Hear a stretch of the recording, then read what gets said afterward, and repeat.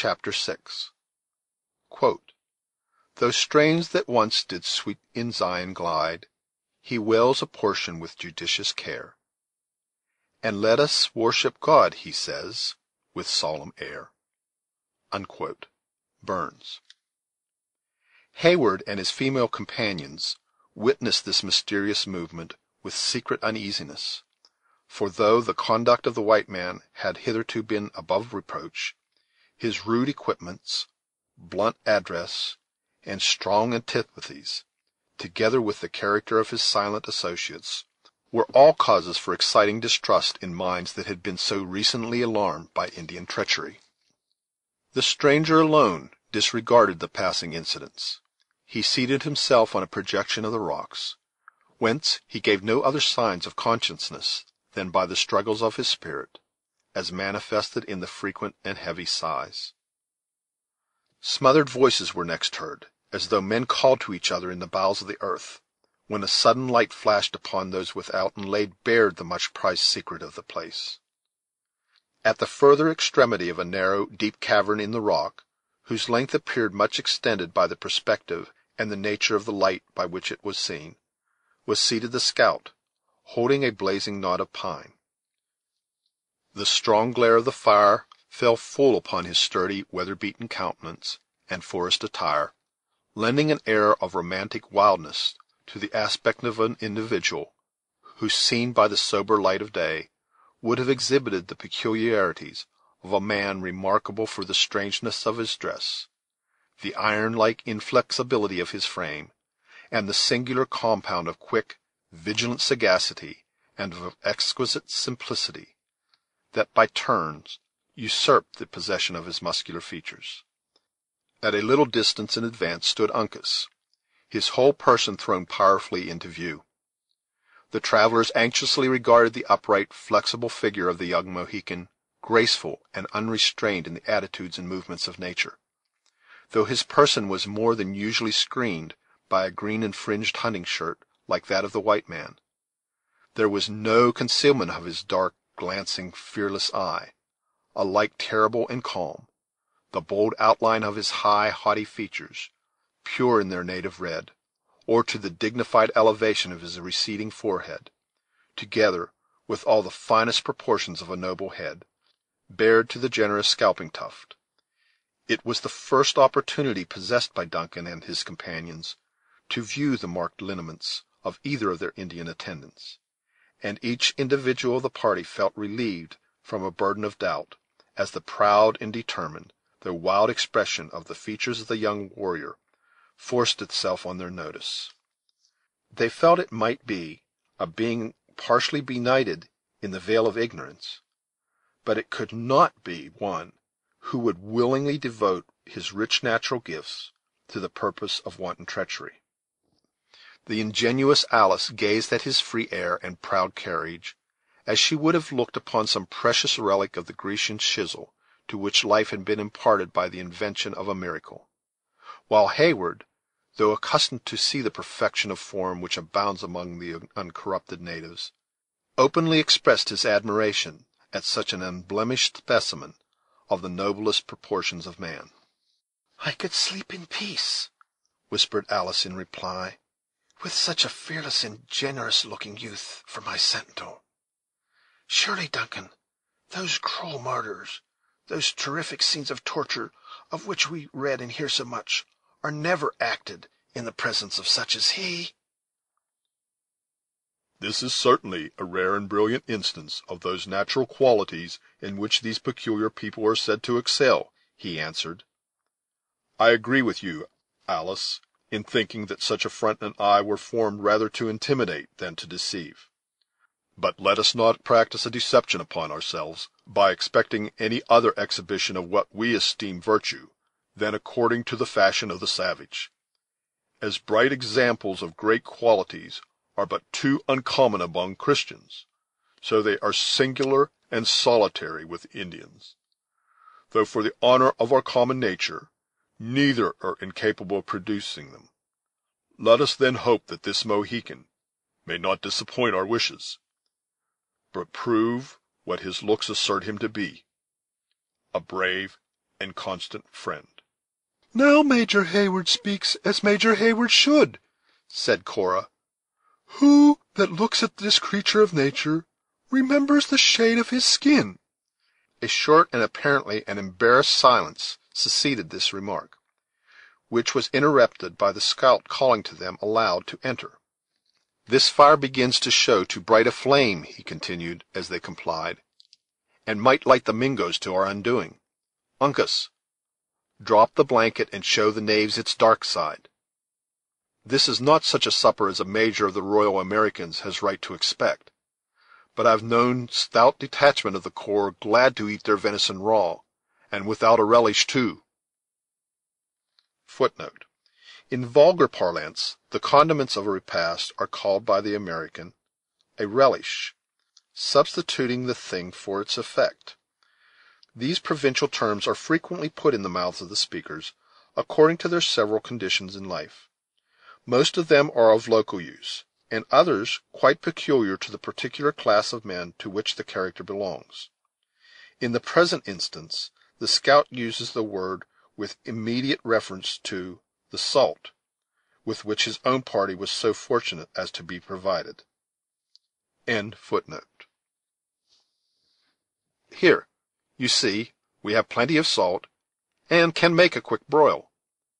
There's fresh sassafras boughs for the ladies to sit on, which may not be as proud as their mahogany chairs, but which sends up a sweeter flavor than the skin of any hog can do, be it of Guinea or be it of any other land.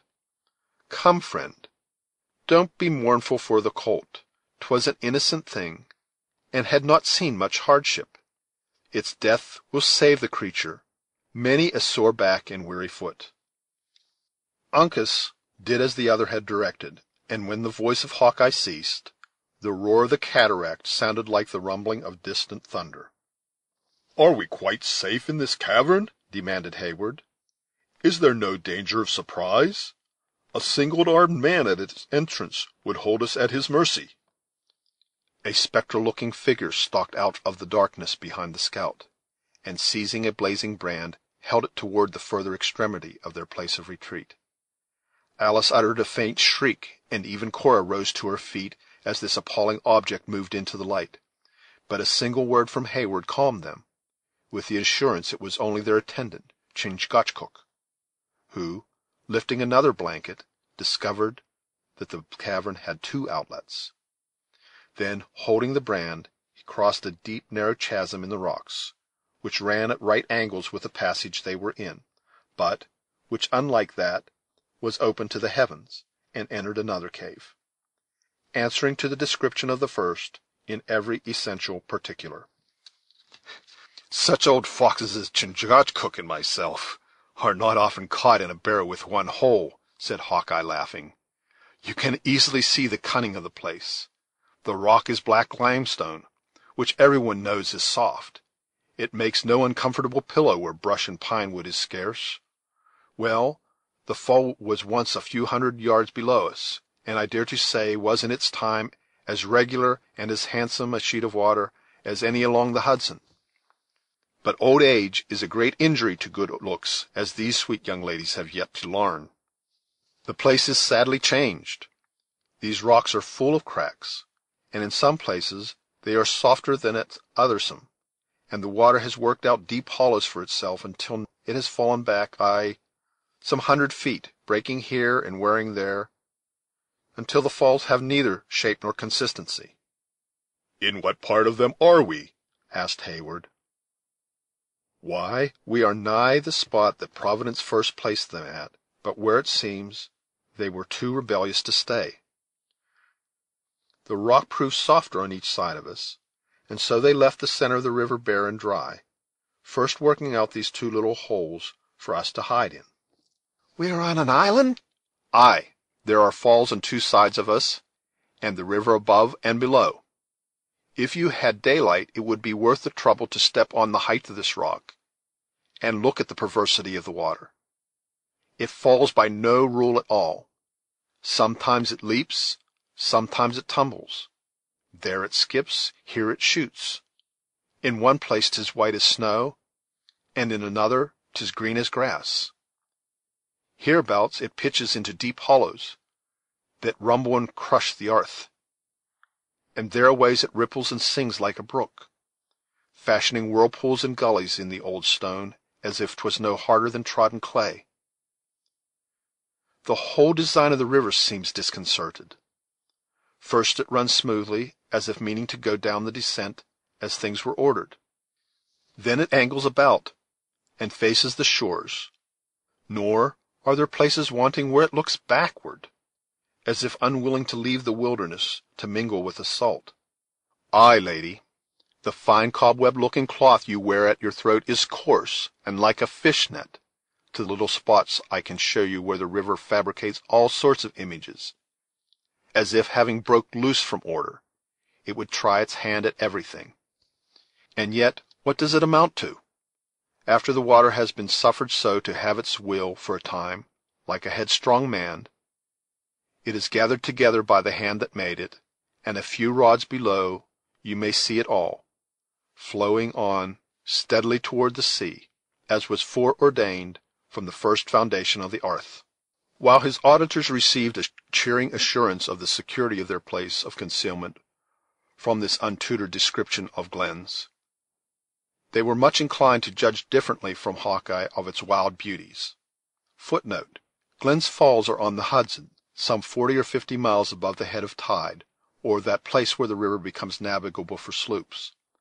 The description of this picturesque and remarkable little cataract, as given by the scout, is sufficiently correct, though the application of the water to uses in civilized life has materially injured its beauties.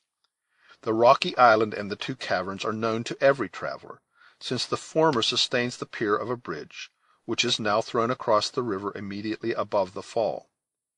In explanation of the taste of Hawkeye, it should be remembered that men always prize that most which is least enjoyed.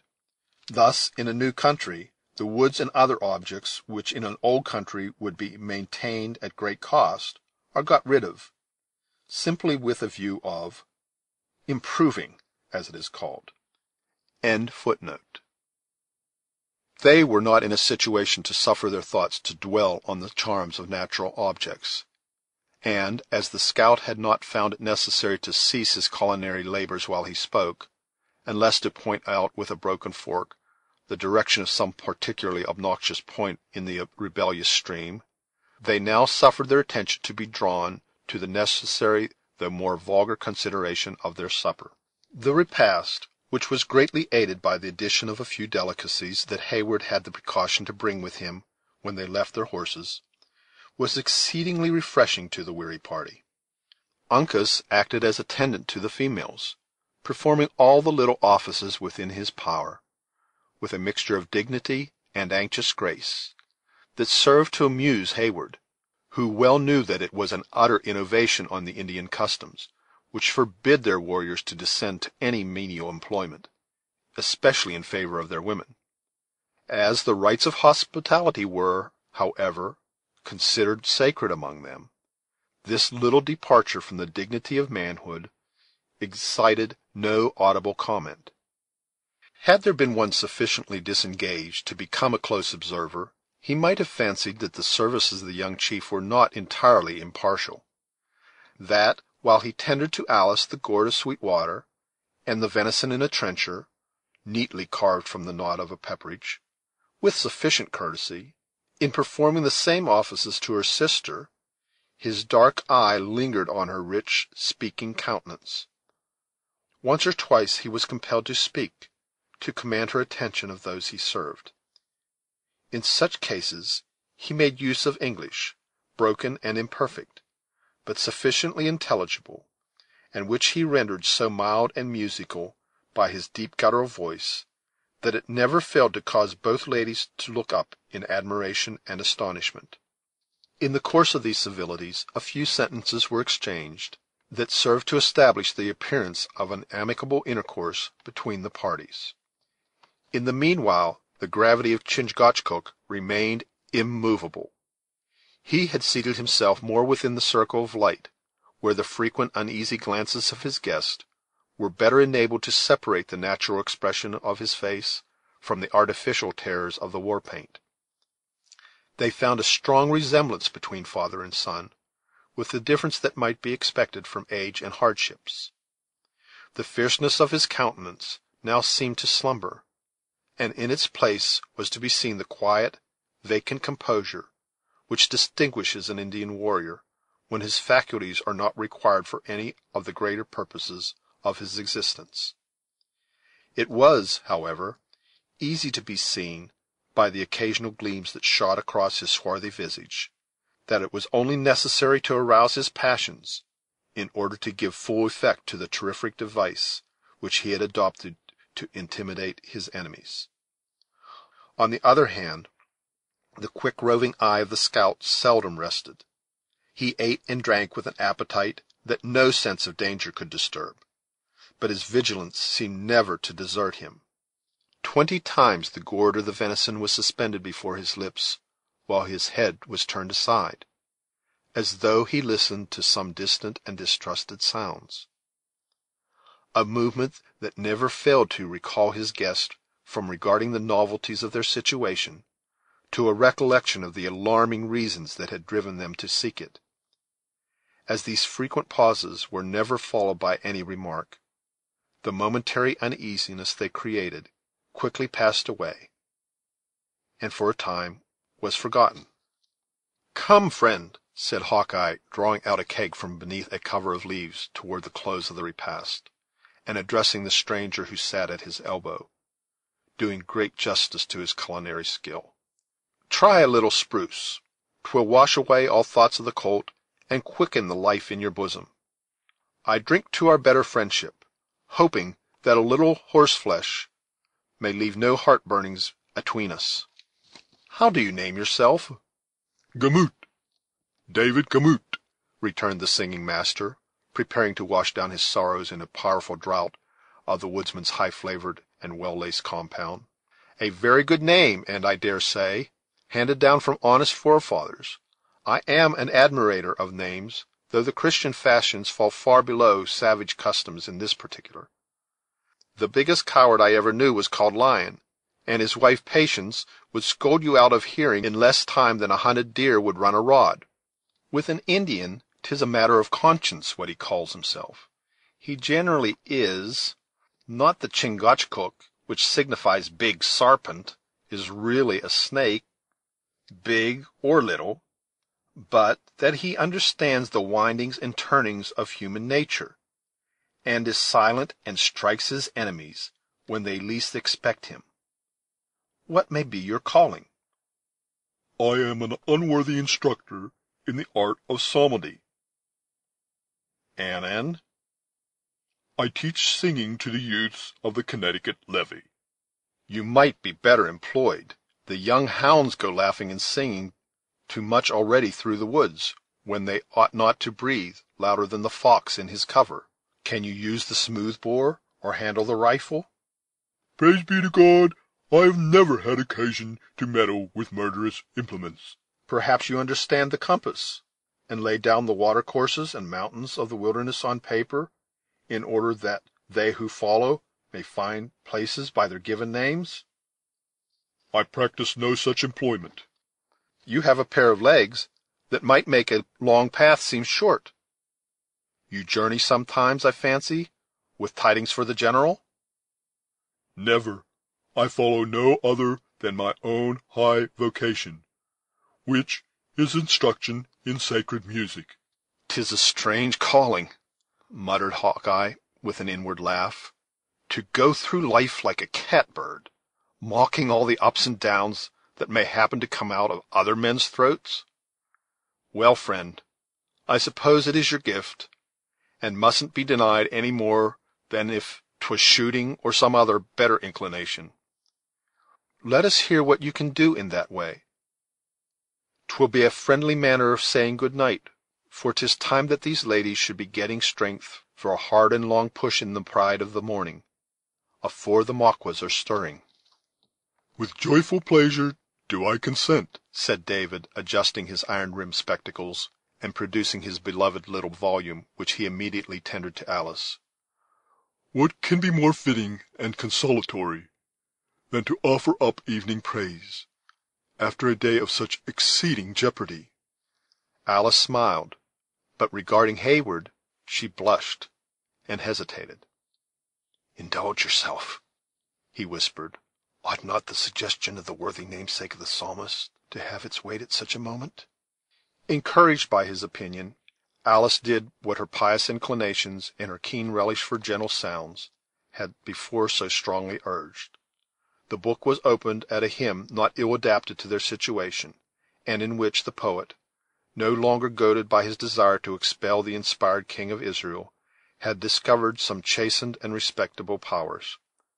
Cora betrayed a disposition to support her sister, and the sacred song proceeded, after the indispensable preliminaries of the pitch-pipe, and the tune had been duly attended by the methodical David. The air was solemn and slow. At times it rose to the fullest compass of the rich voices of the females, who hung over their little book in holy excitement, and again it sank so low that the rushing of the waters ran through their melody like a hollow accompaniment. The natural taste and true ear of David governed and modified the sounds to suit the confined cavern, every crevice and cranny of which was filled with the thrilling notes of their flexible voices. The Indians riveted their eyes on the rocks, and listened with an attention that seemed to turn them into stone. But the scout, who had placed his chin in his hand with an expression of cold indifference, gradually suffered his rigid features to relax, until, as verse succeeded verse, he felt his iron nature subdued, while his recollection was carried back to boyhood, when his ears had been accustomed to listen to similar sounds of praise in the settlements of the colony. His roving eyes began to moisten, and before the hymn was ended, scalding tears rolled out of fountains that had long seemed dry, and followed each other down those cheeks that had oftener felt the storms of heaven than any testimonials of weakness. The singers were dwelling on one of those low, dying chords which the ear devours with such greedy rapture as if conscious that it was about to lose them, when a cry that seemed neither human nor earthly rose in the outward air, penetrating not only the recesses of the cavern, but to the inmost hearts of all who heard it. It was followed by a stillness, apparently as deep as if the waters had been checked in their furious progress at such a horrid and unusual interruption. "What is it?" murmured Alice, after a few moments of terrible suspense. "What is it?" repeated Hayward aloud. Neither Hawkeye nor the Indians made any reply. They listened, as if expecting the sound would be repeated, with a manner that expressed their own astonishment. At length they spoke together earnestly in the Delaware language, when Uncas, passing by the inner and most concealed aperture, cautiously left the cavern. When he had gone, the scout first spoke in English. "What it is or what it is not, none here can tell, though two of us have ranged the wood for more than 30 years. I did believe there was no cry that Indian or beast could make that my ears had not heard. But this has proved that I was only a vain and conceited mortal." "Was it not, then, the shout warriors make when they wish to intimidate their enemies?" asked Cora, who stood drawing her veil about her person, with a calmness to which her agitated sister was a stranger. No, this was bad and shocking, and had a sort of unhuman sound, but when you once hear the war-whoop, you will never mistake it for anything else. Well, Uncas, speaking in the Delaware to the young chief as he re-entered, what see you? Do our lights shine through the blankets? The answer was short, and apparently decided, being given in the same tongue. "There is nothing to be seen without," continued Hawkeye, shaking his head in discontent, "and our hiding place is still in darkness. Pass into the other cave, you that need it, and seek for sleep. We must be afoot long before the sun, and make the most of our time to get to Edward while the Mingoes are still taking their morning nap." Cora set the example of compliance with a steadiness that taught the more timid Alice the necessity of obedience. Before leaving the place, however, she whispered a request to Duncan that he would follow.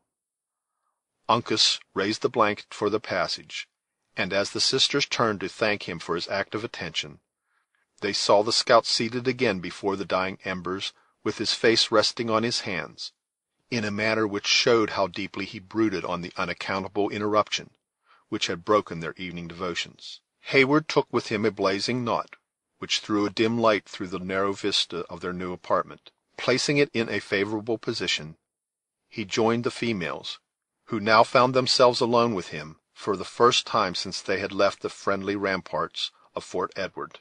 "Leave us not, Duncan," said Alice.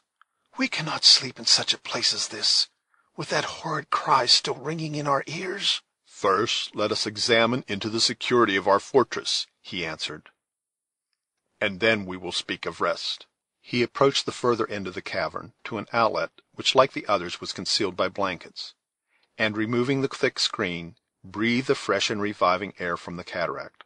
One arm of the river flowed through a deep, narrow ravine, which its current had worn in the soft rock directly beneath his feet, forming an effectual defense, as he believed, against any danger from that quarter. The water, a few rods above them, plunging, glancing, and sweeping along in its most violent and broken manner. "Nature has made an impenetrable barrier on this side," he continued, pointing down the perpendicular declivity into the dark current before he dropped the blanket, "and as you know that good men and true are on guard in front, I see no reason why the advice of our honest host should be disregarded. I am certain Cora will join me in saying that sleep is necessary to you both." "Cora may submit to the justice of your opinion, though she cannot put it in practice," returned the elder sister, who had placed herself by the side of Alice on a couch of sassafras. "There would be other causes to chase away sleep, though we had been spared the shock of this mysterious noise. Ask yourself, Heyward, can daughters forget the anxiety a father must endure, whose children lodge he knows not where or how, in such a wilderness, and in the midst of so many perils? He is a soldier, and knows how to estimate the chances of the woods. He is a father, and cannot deny his nature. How kind has he ever been to all my follies! How tender and indulgent to all my wishes!" sobbed Alice. "We have been selfish, sister, in urging our visit at such hazard. I had been rash in pressing his consent in a moment of such embarrassment, that I would have proved to him that however others might neglect him in his strait, his children, at least, were faithful."